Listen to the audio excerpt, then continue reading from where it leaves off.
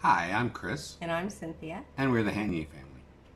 Okay, first I'd like to speak on the situation that happened to me today. Well, not to me, but to somebody else, but I was in the middle of it.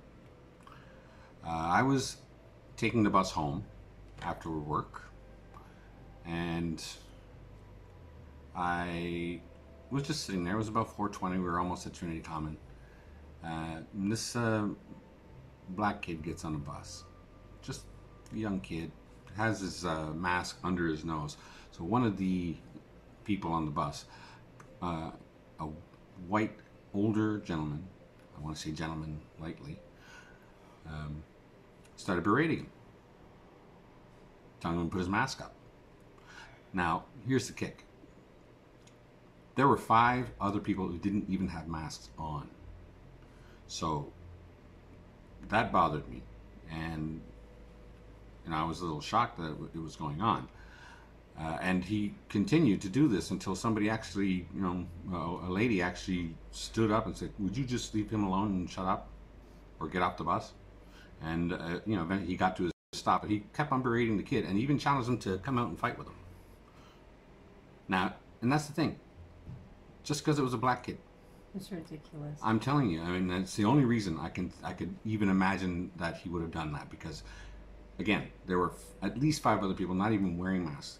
Most of the other people were barely wearing the mask. Like, some of them had them down under their chin. Never talked to them. But he saw the black kid, went for it. But yet the bus driver says nothing. Nothing at all. He sat in his freaking cabin and didn't do a thing. So it pissed me off, like you wouldn't believe. And I wanted to do something myself, but I was just, I don't know, it was shock or what. It just, I didn't react, because I was thinking I should get up and challenge him myself, just because those guys are all cowards anyway. He would have just ran off the bus anyway. I should have done it, but I didn't. Yeah. Well, I mean, people like that aren't worth really getting into any trouble over, but at the same time, the bus driver, that should be his job to say, "You're disrespecting other people on this bus, you need to leave." Yeah, that's true. And honestly, sit down and be quiet or leave. Yeah, honestly, if the kid would have gotten off the bus, I would have gotten off the bus. Yeah, well, yeah. Because then that older gentleman would be dealing with me, because he's just a kid. Yeah. I mean, it's just terrible. I mean, we have to be better than that as people, Absolutely. I mean, I always tell my kids, treat other people the way you want to be treated. Do you want to be treated like that? I don't think anyone does. Yeah, no, it made me crazy. And honestly, for a second, I felt weak just standing there, not doing anything. Yeah, well, I mean, you don't always react in the moment, because like you said, you were kind of shocked that this was even happening. Mm. You know what I mean? That happens sometimes. And then you feel bad later, thinking, I should have done something or said something. Yeah. Well, what's that? Next time, maybe, hopefully, I have, the balls to stand up. It's not that, but just to okay. say something, because I mean, it's such an awful thing, and there's so much more of it these days. Yeah, it's just not right. We can't blame people of other ethnic groups for our troubles, and we can't berate them every time we see them, because they don't look like us. I mean, I'm tired of it. Yeah, absolutely. Anyway. On a lighter note. Please, a lighter note. I wanted to get that off my chest. Yes, absolutely. It made me mad. It made me crazy, and it made me a little mad at myself afterwards. So. Yeah. Anyways, to the lighter stuff. Yeah, on a lighter note, we wanted to share with you some of our musical background, how we came to love music as much as we do, I suppose. Yeah. Myself, I started out, I was singing at my dad's house parties with him. Since I was about 3 years old, he'd get me up to sing with him at parties and stuff at the house. And then as I got older, I got really interested in doing music, and I started taking vocal classes and joining choir and anything I could do to sing, really. And of course, years of karaoke. Yes, lots of karaoke. Lots of we always liked music. I mean, as a kid, I mean, again, 3 years old, I took over my dad's home stereo, his 8-track, and I was better at using the machine than he was. I knew the tapes so much that if there's 1 to 4 on the thing, there's The older people will know what you mean. you'll know what I mean. 1 to 4. There's 4 tracks you can go to, right? So Yeah. so I would press play, no, shove the thing in. There's no play.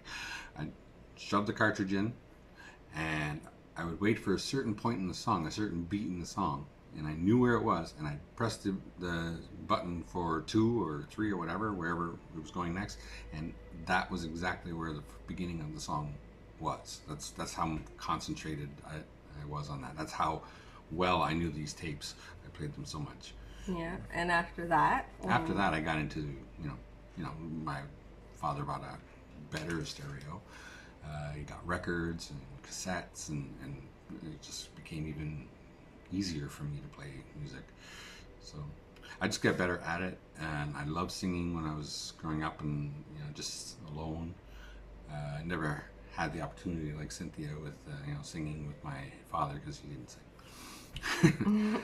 And, I just took it from there. When I got older, I got into, DJing. I was like 12 years old. I decided that I didn't like the music that everybody else was playing, so